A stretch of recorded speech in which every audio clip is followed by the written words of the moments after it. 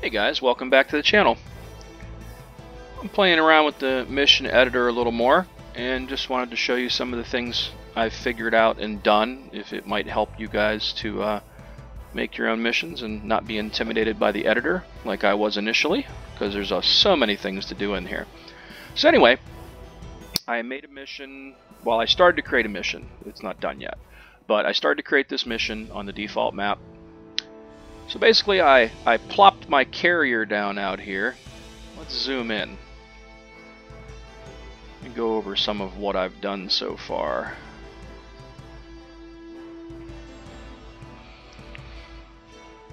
So here's my carrier.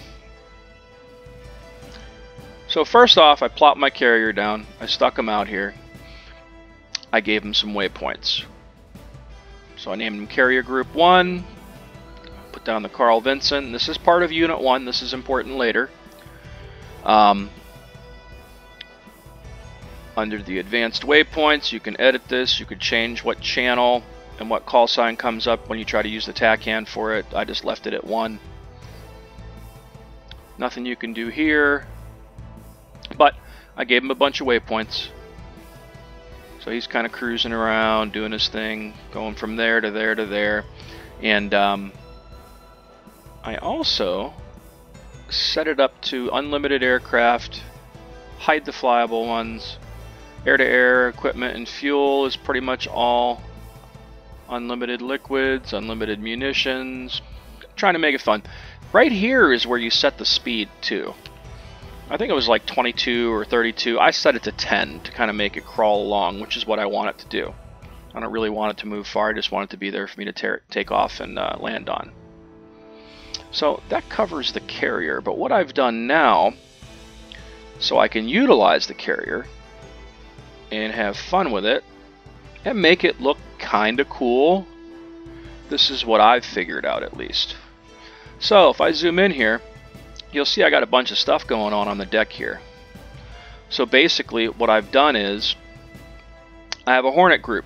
I made him the player. I placed him. I selected take off from runway. I set him up with the air-to-air that I like to use, the loadout. I give him that skin. And again, take off from runway. Just leave it at that, right? There's only one of them.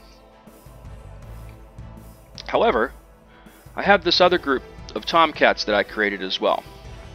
So I got Tomcat Group 1, Unit 1 of 4. I know you can't see my mouse in this. It's very frustrating. I don't know why my pointer doesn't show up in the videos, but keep an eye on the selections that can be made as things highlight. You can kind of see what I'm doing. So if I go right next to take off from runway, there's a parking area. This is where you can select where they end up at. So number 1 is on 1. If I go to 2, it moves down to the next yellow one down there. He's on number 2 is on number 4. Number 3 is on, no wait, I'm sorry. Number 2 is on number 3. Number 3 is on 4. And then 4 is on 2. That's how you select where they end up at. So when you create a group, they all don't end up on the same place, if that makes any sense to you.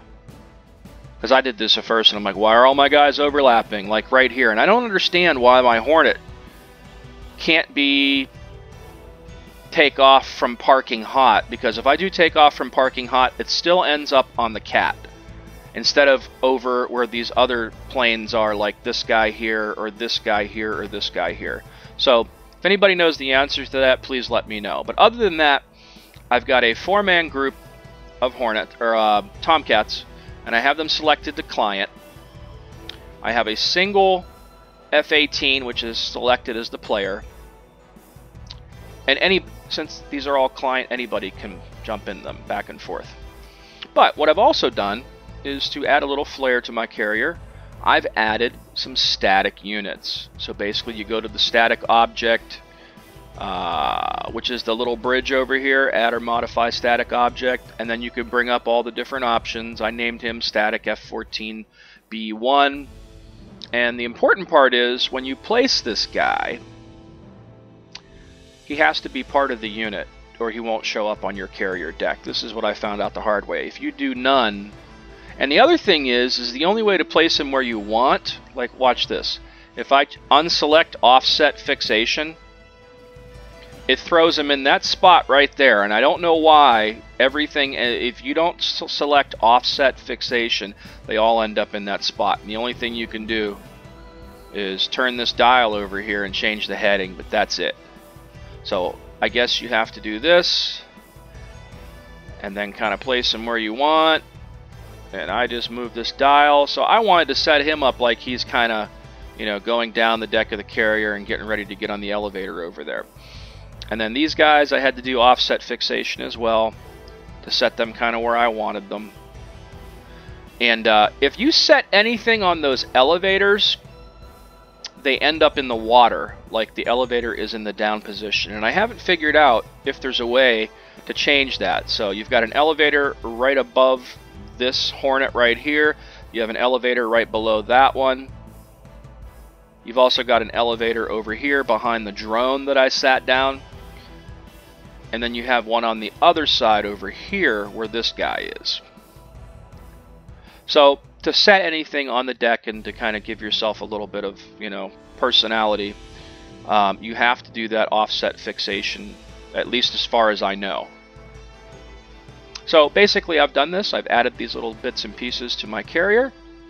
And now I can take off from this carrier and select any of the 1, 2, 3, 4 Tomcats or the one Hornet and start my mission from there, which I thought was kind of neat.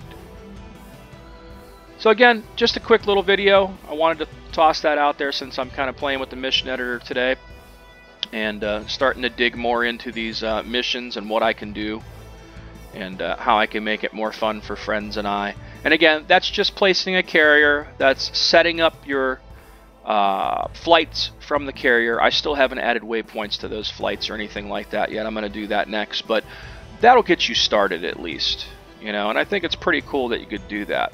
I can't wait until I can get in here, and I want to add little dudes and stuff, but like I think that's part of that next upgrade package they're supposed to be coming up with that they want to charge us for. So yeah, the only thing I'm bummed about is when you go to choose stuff for the USA, you know, the only thing you've really got is cargo, which, you know, really is nothing. I mean, you're not going to stick any of this on the deck of a carrier, you know, it'll look stupid. Effects, smoke and whatnot. Helicopters, heliports, planes. So helicopters and planes are about the only thing I could find on here that made sense to me that I can stick on the deck of a carrier and make it kind of cool. Hey, what's this? Airshow guys. Wonder if I stick these airshow guys on the deck of a carrier. Hey, there's something to check out. Well, maybe I did find something. Coach for cargo. Yeah, I never thought of that one. Yeah, maybe the airshow guys you could stick on the deck if you wanted to, I guess, but I couldn't find any crew is my point to put on the deck of the carrier. So anyway, I don't want to make this any longer than I have to. I just thought that was interesting, and I thought it might be helpful to some of you guys that are starting to create your own missions or want to edit missions. But that is how you place a carrier, and that is how you start your flights off of a carrier, and how and where you place them on the different spots out of 1 through 4. Again, it would be nice if I could figure out how I can like park them over here and start off hot, but you know, it's not letting me do that. Oh, I just dropped a thing on there. So anyway, thanks for watching, and please subscribe to the channel if you like what's going on, and I'll talk to you guys again soon. Until next time.